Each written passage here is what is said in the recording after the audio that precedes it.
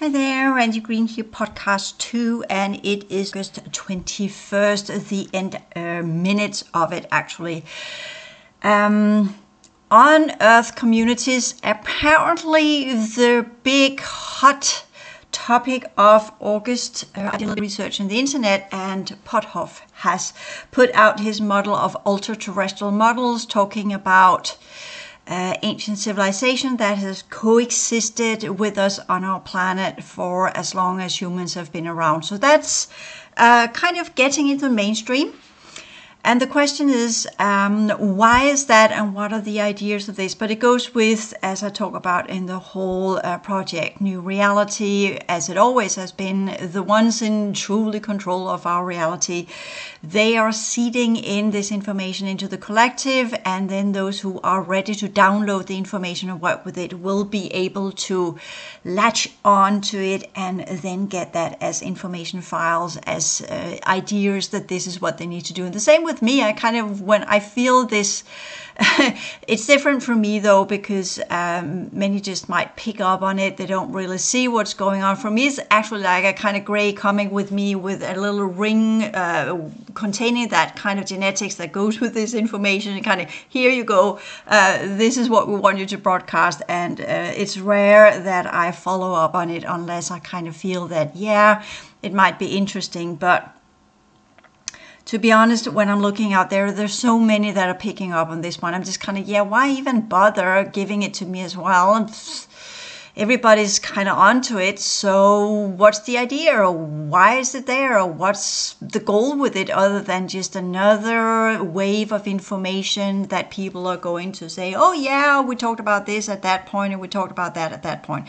So we could say, what is the big scope of things with these drips of information? And if we talk about the collective consciousness developmental processes of the collective human race and their minefields and their genomic structure, because it all comes down to genomes in the end. It comes down to the fact that how we process information builds energy into our energy system, and that's part of affecting our biological DNA.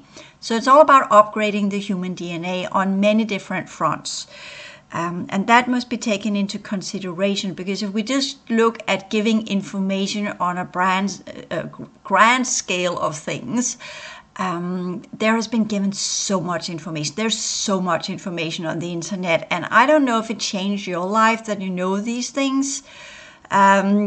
If I were just to study these things and read the paper and then ponder upon it and say, wow, that's interesting, how long would it last? Perhaps 2 hours, then I would have forgotten it and moved on. And that's it, because people don't really contemplate. They don't really take the deeper code systems behind the information and embed it into their mind field, from where they will adapt that information into what we call a type of energy pattern, which would then allow them technically to link up to what we say these realities. As if, yeah, we're giving you this information, but it's actually not just about giving information, it's actually about giving you access to a perception of a different, what we call extra dimension of our reality field. So that you could go use this to expand your mind and build a pattern from where you would be able to interact directly with these people if you have the genomic affinity to it. So that's what that is all about. And the question is, are they scouting for people that can do that? Is that what this is all about? Because we never really know what's the silver line of these different driblets of information. Because in the great grand scheme of things, does it matter that we know these things as long as they're not in front of us, as long as people are not perceiving it on a mainstream level? Just asking it. Wouldn't it only counts when we begin to see the domes. It only counts when we begin to see that these might not be in human form or might be in human form, but present themselves as they truly are. Show yourself, people, show yourself. But they have no interest in showing themselves. I actually took a little bit of, after doing my podcast yesterday, I kind of, okay, let me try and link up. And I kind of got this, you are not allowed access slamming of the door in my face. But then I drummed up the holographic advisory boards and said, well, if they are part of some original civilization going back to Atlantis, because that's my best guess, because there were survivors of Atlantis. There are different debate whether or not they took off planet. I do have a memory of groups that took off, but the question is if that was in Lemuria or if it was in Atlantis. I don't really know. I just see how they take off in crafts, and I know they will be coming back at some point, or should have come back. That was the plan, because everything runs in spirals, everything runs in cycles. So at some point, if you leave a reality field before you're done with it, you kind of have to complete what you began there, either to clean it up or to fulfill that cycle of information and knowledge that you came into that reality field to develop. And that's why I'm here, not going as I anticipated, because I was supposed to be in my operating vessel and not inside the enclosure in this physical form. That's a little bit of a mishap, mishappening of my original plan, which has been wiped from my brain. I only get glimpses of it, because if I kind of could link up to my original, or what was I actually supposed to do here in completeness, I would be able to link up to the different types of technologies I have got on this planet, because I've been here many times during many types of civilizations and many different types of eras, many different type of density unfoldings. So being inside this enclosure, which is kind of the drop zone of the misfits, is definitely a bummer. And that is the information that I haven't talked much about it, but it, as I've completed the progression work, I've done what I needed to do, as in kind of, let me wind back many years ago when I began this work, and I was kind of thinking, well, there's a lot of information out there. How can I contribute? What can I contribute with my special features? What would I like to do? What would I find interesting to do? Because just being one of the many joining the choir or saying the same things are not really my forte. I like to do things my way. Always, that's me. Going as far back as possible, and it got me exiled from the councils for a period of time, because I like to do things differently, but not in the manner as evil, devil, schemy kind of things, but as in, okay, how do we actually progress, and how do we follow the rules of the ancient ones to the dot? I am what we call in Danish a rule writer. I write the rules, the laws, the principles. I don't deviate. Whenever there's something, I'm just putting it up against the rules, putting it up against the principles, and seeing where that takes me in the terms of what we call prospected future timelines or code streams, depending on the information I'm working with. So I'm very rigid in that manner. I'm really into the order, harmony, and balance kind of thing. And that also means that when a system goes into a certain percentage of failure, then it must be segregated or shut down. And that's kind of where I deviated from the councils, because I said they need to be shut down. That's the law. And they said, nah, we should give them a second chance. We should do this, we should do that. And then we had a big falling out. We had a big roar, is that words were exchanged. Try to have what you call a fight in telepathically in a holographic council where everything is created holographically. We meet up holographically, and you have a holographic discussion, which is actually not a discussion, because you're not verbalizing it, uttering voices and having sound waves floating around. No, you do it envisioning the results of it. So it's not really a row, it's not a raw, what you call it, a row. Sorry about that. It's not really exchange of words or a fallout or anything. It's just what we could say a discontinuity, sorry about that, of agreed prospected code streams and prospected future outcomes of the decisions made. But there were definitely what we call a more complicated matter involved as well. It's just the beginning. It is okay not to be in alignment with the councils. That is completely, perfectly okay. as long as it's within the rule set of the ancient ones, right? So we can disagree on the laws and how to fulfill the laws inside the developmental program. So that's kind of where the discussions come up. It's very interesting scientific discussions. But I would say the problem were probably with the reseeding of the fourth cycle after the fall of Atlantis. That's probably where things began to be difficult.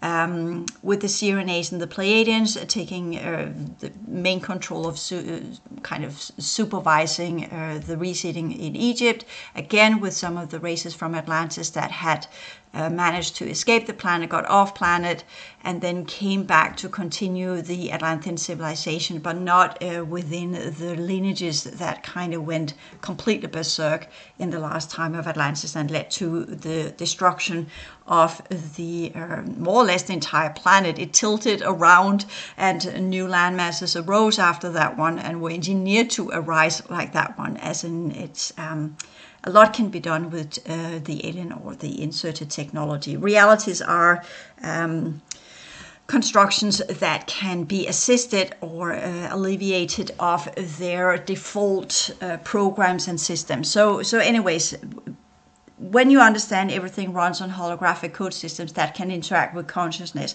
things change quite a lot in your perception. Okay, what's actually possible? And that's also why there is a great responsibility in what do we do as a joint race with this reality field. That's where the councils come in, so that we are agreeing that this is how we move this, because we know it's all about the progression dynamics, all about the elevation cycles. So if we are all agreeing that we want to get to the highest purity rate of transformation of energy of the previous universal cycle, step one, the highest standards will be that we develop the highest life force within these, what we call nurseries, that are reality fields.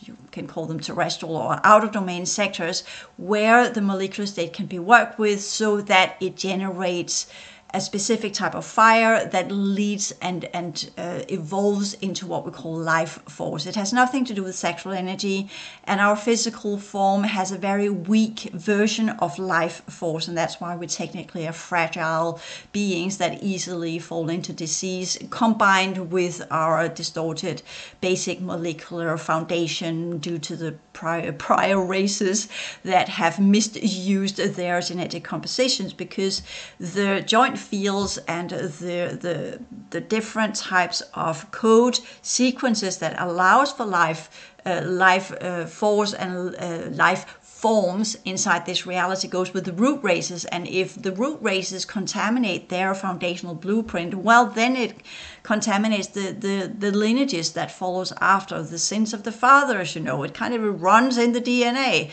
as long as that lineage continue until it burns out, or the DNA or the genetics are so distorted that they begin to break apart and evaporate, literally cease to exist. So anyway, so the whole misfit came with some of the projects of Mesopotamia, the Anunnaki, and some of the things that they wanted to do. Anyways, we'll just leave it at that, because that's a part of some of my personal history. And that, let me just say that way, that in the end, because I was against this, there was a faction that decided that I needed to get out of the way. So they framed it the way, so I was treated in a specific way that led to an exile into the Andromeda system, which were kind of okay. I went for a little detour in some other systems where I worked to fight the infection in the manner I thought it should be dealt with. As always, some of us have larger egos than others, and I have this foundational idea that if only I might find the solution for whatever's going on here. But that's a good thing. As a scientist, you have to believe in what you're doing, right? You have to believe in what you're doing is right, but at the same time, you also have to be critical. You also have to look at what you're doing and why you're doing it, and what's the purpose of what you're doing, and does it lead to anything for the highest good of the many? And that's the perspective of all of this information that's coming out now. I'm just kind of, what's the purpose of it? Is it that they want to do what we actually say, well, they will come out, as instead of being the hidden people, as they're called, will come out, present themselves and say, yeah, we have been here for a long time, in their tallness of 2 meters tall and with their original features and everything that were some of the civilizations that reached that high level of advancement in the prior civilizations that have done sit-overs, have gone off planet, come back, taken up the original networks they were part of, recreated their racial grids, undone the contamination level of their racial genetics. And that's one of the reasons why they don't want to mingle with us, because there is this affectability between different forms of genetics and the original lineages that they sprung from. Sorry about that.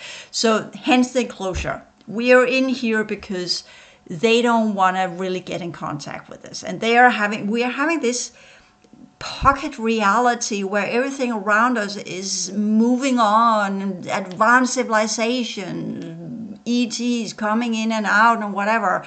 Nobody really cares about us. That's a sad song, right? Nobody cares about us. But it's like, this is the pocket where things that they don't like gets dumped here, and I wasn't supposed to be here. I was outside when I came in, so that's my kind of what the fuck dealing. So again, so for me, as of many of you, it's all about remembering who and what we are, and then learn to do things the right way. And there are different, is it really a goal to try and get in contact with the hidden people, as in kind of get into their realities? I've been there a couple of times in 2015, actually, before I went to Australia. And one of the reasons why I saw what I saw in Australia, because I have the genome composition to be able to see things there and create a holographic vessel and an orb, if you like, and interact with it, because you don't have to have a full pentagram figure to interact with things, as long as it's just a perception level where you go in and telepathically can communicate and not actively need to work with tools. That an orb has issues dealing with tools, right? But if these tools are holographically oriented and they run by consciousness, well, you can do a lot of stuff as an orb. You don't have to have a body. That's the outer domain feature that has kind of frozen into that configuration to be able to handle matter after the timeline event. Okay, so that's a little bit here and there, but it points out something. Because it points out the idea, okay, they are here and they're operating here. They've been here for a very long time. They have been part of the human evolution. And if we do the planetary hierarchy, as Bailey talks about it, then there has been a plan for the development of humanity. And the whole Bailey material was this 100-year plan that was supposed to come to fruition here in 2025. And it has not as you read of it as it was put into the books. The ideas, I've talked a little bit about that in some of my material as well as some of my free lectures. It's kind of, it's not really there. We are not having schools that are teaching children about their energy system. They are, of course, pointed out the chakra system, but it doesn't have to be that model. It could be something else. That's not part of the curriculum of primary school, is it? On the contrary, we are having kids being afraid of going to school because of, you know what I'm referring to, no need to say it out loud. Of course not in Denmark, but we have had our mass shootings here in Denmark as well, and Sweden. It's definitely rippling into our societies as we are getting more and more globally connected because of the internet, and there are always these, as I said, we are in a pocket reality where the misfits have been put in. And I'm not here talking about the organic vessels. I'm talking soul potentials. I'm talking about specific types of DNA. And that's one of the reasons why some of the extraterrestrials in the Android version are interested in our pocket and have been allowed to get in and do whatever they want to do here, because nobody cares about us. That's up to us to get out of here. And secondly, it's a fucking big library of different types of genetic compositions, even though science tells us, oh, we only got ATCG DNA. But that's just the frequency version of it. If you go beyond that one and all the overlays and everything else that's part of our energy system and all the configurations we have had that connects to different code streams, that connects to different types of genetics that can be manifested again. If you connect to it consciously, you can activate this hidden DNA or genetics of the original or prior races of very advanced civilizations that used to be here that are hidden on the code stream. It's part of human history. It's like all of you know Akashic records. They're kind of the planetary records, even though I would say most of what people have tapped into, either they have not been brilliant enough to understand the sciences of it and just interpret it via their subconscious emotional interpretation systems, historically and culturally determine what they were able to perceive. But if we really go into the planetary records and go in, then it's not just a matter of going in and say, oh yeah, that's history. No, history is connected to code stream. It's connected to the reality field network. It's connected to genetic potentials. So information is not just information. Information is access point to reality code streams where you can tap into a specific genome or genetic structure that can recreate a prior life form. We're talking Jurassic Park here. So that means it's kind of very, and it's done consciously, it's done holographically. If you can go into that pocket of information, that code stream, extract the right code, you can take that code and then you can put it into a replicated holographic field, and then you can activate it using cube technology and torus technology, and then begin to put it to produce life force, which can then be harvested, and then the clone can be ditched or whatever. That's what the aliens are doing, have been doing for quite some time. And we don't know of it other than we are getting the side effects of it, that we are getting the distorted level because it has to go somewhere. So while they are purifying their versions of what they are harvesting, we are getting the residuals that ripples into our energy system, and then we have to clear out the energetic parasites and whatever shit technology and programs they've been using and the crystal discs and whatever bullshit, the storyboards and all of that stupidity that is an ongoing process for those of us who are in this ridiculous game of being part of a mass production of DNA code sequences for races that should not be here to begin with. So that's part of the what we talk about, which when I want to go two ways here. One is one that kind of came in as a kind of intersecting was this whole New World Order depopulation program. Not necessary, because we are being ground harvested. Give it 10 years time and people will fall apart. There's no need for that depopulation. It's happening naturally over the course of time. And since all of these races are outside our pocket and time doesn't exist, it's part of our emotional field construction, then they don't care. They don't give shit. Seriously, they live for thousands of years, so they don't need to depopulate. It's inside our pocket. We are overpopulated in our pocket. They are not overpopulated around us. So that's also some of the things that we kind of need to wrap our little heads around. But as always, as I always said, with the attempts of many of the things that have been put in there is kind of whenever they're dripping the correct information, and people that have the wits will pick up on it. But they don't have the full pattern, so they have to wait for years and years and years to get the full pattern. It's like you get one little drip a month or one little drop a year, all depending on what they want to do with you, what program they want to pull you into, because then you kind of latch onto that idea. But it's not just an idea, it's also a code stream. It's also a code sequence that links to a code stream that has a symbol built into it. Similarly, if you take the human DNA, for instance, it has 4 letters, right? That's how we interpret it.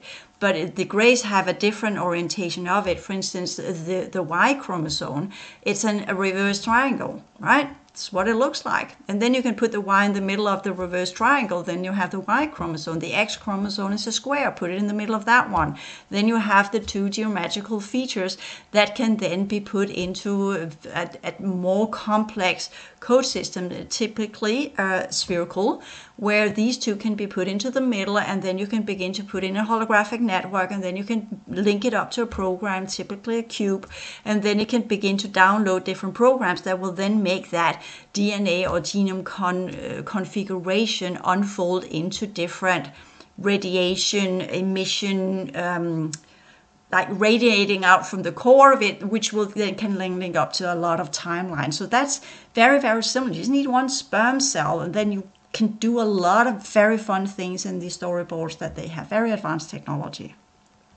So they don't need humans per se, but they definitely need to milk and have been milking both males and females and trying to figure out what that was about. Very different approach to reproduction, which is some of the codings and some of the things that have been put into the pocket reality we're part of, because it's kind of, yeah, we create this pocket reality. I explained a little bit about the origin of it as part of the restoration program, but it's been hijacked and altered, and now it's become kind of like the TV show The Island, right? It's a holographic, beautiful island, but we're here to, it's a rehabilitation center, right? And at the same time, it's experimental center. There are these civilizations that are around. Some of them are humans like you and me, but enormously advanced. They are on a completely different wavelength than we are in terms of what they are doing. These are some of the science labs. And they are experimenting to try and find new ways to create different types of hybrids, which they also did during the time of Atlantis. Nothing new there. History is repeating itself. And that's kind of a little bit with some of the things I saw in Australia. And as always, did I go there physically as I kind of opened the door in reality and went out? No. I went there as an orb, or I was in my clone, or I was somewhere else, either part of these projects or recalibrated to be able to see this. And when I talk about being recalibrated, I'm not talking about a little bit of dizziness as in kind of, oh yeah, that's interesting. No, I'm talking about being couched or being thrown to the floor with a serious shit of dizziness and tingling, and the whole body just being amped up to a high vibrational level, as kind of like that one, and then being enormously very, very uncomfortable for quite some time. Really just lying there and just give me something to hold on to, because everything is just very, very unpleasant right now. And then after a couple of hours of 3, I would get out of that state, and then while I was in that, not sleep paralysis at all, because I could move around, go to the toilet, eat whatever, but being so dizzy and so nausea and so headachy and so everything, because I was being amped up to holographically, mentally, visually participate in what they wanted to show to me. But there were more also kind of what we call in action bleed-throughs that were interesting while I was in Australia. So there was this being amped up to be able to be consciously participating while my body was here, but my consciousness was somewhere else, participating on crafts or participating in what was going on in the labs. Often as a guinea pig, not really as someone kind of saying, oh yeah, I want to participate in this one. No, thank you. Not kicking, screaming, fighting, doing whatever I could, until they decided, yeah, let's probably just put her under. And sometimes they don't want to bother with me consciously, and then they just put me out for 12 hours. It's still going on, but not to the same degree as it has been, because over the course of time, I've learned different techniques to fight against this and clear out and just make a lot of holographic hassle, to put it that way. So either way, it is what it is. Things are as they are. But in Australia, when I was there, this is what I want to talk about. It was the first time I came in 2017, Christmas 2016 until New Year 2017. A lot of very unfortunate things happened, which I mostly refer to. But here I want to talk about what I actually saw when I was there the first time. And one of the things I saw was there was this American, I don't know if it was, I can't remember what. Was it not a warship? I don't think so. I think it's one of these ships that actually sailed to Antarctica or something, a science ship or something. Sorry, I forgot what it was. But the reason why I didn't notice that so much was I saw this huge American ship. I thought, that's interesting. What are the Americans doing here? And the girl I was with, she explained, oh, that's quite common. They come in here and get oil and whatever before they move on to Antarctica or something. Whether it was Coast Guard, I think it was Coast Guard actually. So anyway, so some of these very large American ships that are down there due to the alliances between Australia and America. But what I saw on that ship was there was a fourth dimension part of the ship in the where if you went down the ship as a normal the captain or whatever, not knowing this, you would go down into the ship and you would see the machine room and whatever. But I was showing that there was a fourth dimension to it, so there was also science lab, but in the fourth dimension as part of the ship. So this was this enfolded reality, as we have this physical reality, but behind that, as part of the same locality, as part of the same ship, there was a science lab as well, which was very interesting to see. So how does that work when they sail to Antarctica? How does that, are they then experimenting beneath the ocean, or are they connecting to some of the, because we know under Antarctica, those of us who kind of have the understanding that there have been prior civilizations. Of course, there's been some huge civilization under the ice cap of Antarctica, and is kept dormant for reasons and purposes, probably purification, or perhaps as a future continent where the next root race would be seeded. So it has been kept pure. So that's also a possibility. So what are they working with there? The pure network levels on different dimensional settings that are accessible under the continent or under the ice cap of Antarctica. Because if it is to rise up, melt up, and rise up to be the landmass of the sixth root race, for instance, then the network, the racial grid would already be there. Are they traveling there to try and harvest some of these networks and some of these racial code streams to try and reproduce that type of DNA already now in the human population? As in, if they want to create North America to be the new Atlantis, with an upgraded type of civilization, in the chosen ones, into this type of features that they had back in Atlantis. Are they then using the code streams of these untainted areas of our planet? Just asking the questions. And I think it's perhaps a little bit rhetorical, because normally when I ask the questions, I normally get, yeah, thumbs up, that's it. So that's probably what they're doing there. So when we talk about this whole, and I think what we need to do now, we need to take a frog leap. When we talk about UFOs, alien races, we need to get going. We have been talking about fucking disclosure for 50 years now. And the people that have done that, they have done a brilliant piece of work. They really worked well. They have given us so much information, but there are coming new generations that are taking the same ideas up and talk about it again, as if their generation needs to work with it and give their version it, rebrand it, and then work with it in their modalities and that fits their genetic composition and their minds. And they are welcome to do that, the different waves that goes into this level of information. So the oldies, those of us who are not the first generation of which that took the forerunners of that one, we know Richard Dole and Linda, what is it called? Forgot her name. Is it Mowley? I can't remember. I never really listened to her, but I know she's been doing a lot of work.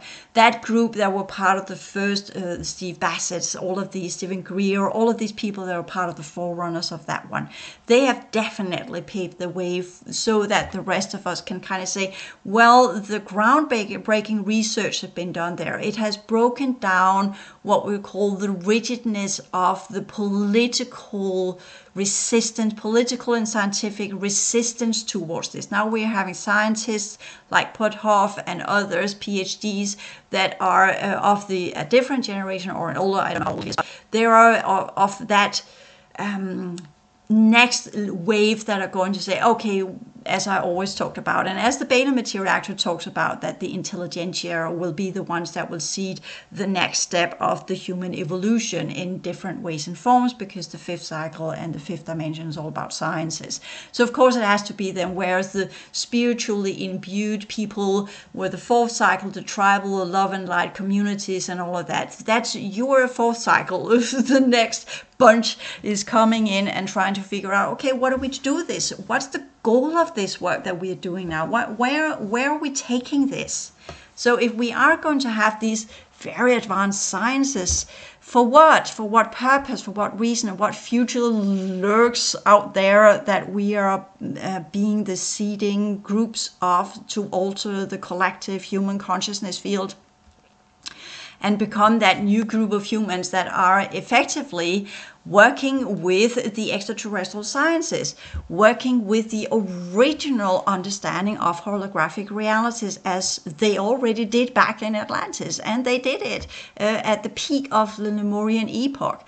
Not so much Mu, but the continent of Mu, but they had other, they laid the foundation of the fourth cycle technically. So it's been many different attempts, and it has been more or less sometimes just on planet, other times ex-planet, so to speak. But that's, again, when we talk about the solidification of our reality field turning into what we understand as a planet. So see how quickly my mind just jumps into that wording and these concepts that we live on a planet. So I want to pull it out of that one again and say, okay, pocket reality, Randy, pocket reality, not planet. So if we are in a pocket reality, as in a cocoon, in an orchestrated Truman Show, what do we need to do to get out of the cocoon? And that's part of the progression work and some of the things I've been working with. But there are different paths to get out. There is the progressive that goes with the original progressive civilizations. And then there are what we call the hidden people of the different groups of races that have been part of our planet that are still here, but existing outside our pocket.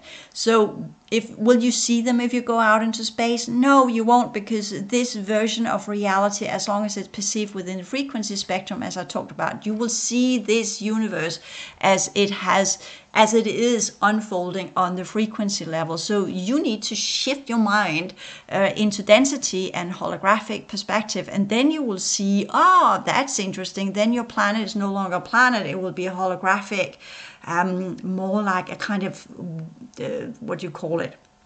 Spheres within spheres, not the flower of life configuration, but more or less something like that, but expands out. It connects to the other realities through different types of networks with nodal points. And all depending on if you look at it from the outside or you're inside of it, it depends where you are when you're looking at things. And if you're outside, then it will form into what is in alignment with your consciousness potentials. If you're inside of it, you will perceive it, what is in alignment with your consciousness potentials. So we can't really say, it looks like that. We will draw the same thing, all of us, if we go out and look at it, because it's interactive. So reality will change according to what we believe and what we have of ideas. So the grand thing will be when we begin to take this concept of, okay, we are having quantum fields, we are having on the mini scale or the micro level of reality, things are more or less either dark energy or empty space, you choose yourself.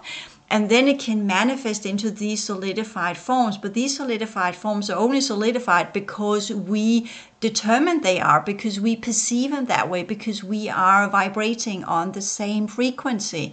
So we have that configuration. But if we look at ourselves from a different perspective, then we might look quite different. We might look like some empty, not shadowy, but some empty, like a mist kind of thing, where there's a little bit of light here and there with huge distance in between, because that's all we got left of viable genetics, right? That are connected actually to the proton and neutron in our cellular configuration on the atomic level. The electrons are just the energies that keeps us going. That's the artificial life force, if you like. But the true life force and the true consciousness potential are linked to the proton, and the neutron ties us to the quantum field of our reality. So that's how I perceive these kind of things. So if we kind of say, well, if you remove the electrons and we fall apart as an electric grid and go in and see ourselves as a consciousness field that are connected to our reality via the neutron in all of the atomic molecules that we have, and tie down and anchor us in there as part of the reality field network, which can then be altered into what we call a holographic network. If we change the neutron properties and twist them a little bit around and go beyond the quantum field and see ourselves as that kind of being with this mystic kind of thing with little consciousness potentials here and there, then we would look quite different. We would walk around in this reality seeing it as not the movie Matrix moment here, but as in kind of a holographic network where we of these ghosty kind of things are walking around in these field lines and different code systems that can then configure and get into our misty thingy blob or something and take form and then manifest itself into suddenly be there, and then like virtual particles can come in play and zone out of play again, all depending on if they are been giving enough energy from the reality field itself. I know how this sounds. So if we kind of could get to that point and we see the pocket as that one and stop as a collective seeing it as the real world, it would become this misty thing that we could then disperse and then gather what's left of our little viable genetics in a little orb and then begin to build a true light structure that we actually were supposed to have. So just to play with some ideas here, because that's where I want to go with this, because that's the next step, people. The next step is not to put more information. The next step is to kind of get to where at least for me, it's been like that. I've known a lot of stuff always. I've seen a lot of stuff always. I've seen all the stuff in Australia and I took it in. I remember it. I'll go back to some other information when it's suitable to do so. Here we're talking about reality, and we're talking about the dimensions within the locality of our reality, and here expanded that out to the understanding of us as not being real. We're not real. We think we are. The only thing that we really real are because we still have viable genetics inside this misty, true energy system, organic vessel that if we put it into a different vibration, it will completely decompose and fall apart because it's so crystallized. It's built up with this crystalline network that is artificial in all of its levels and are part of a type of third cycle energy that doesn't belong here, imbued with fifth cycle energy of the Syrian system that doesn't belong here either. So we have this, it's a weird thing. It's a weird thing. So what would happen if everybody began perceiving themselves as these mystic kind of things? Would we then turn into it?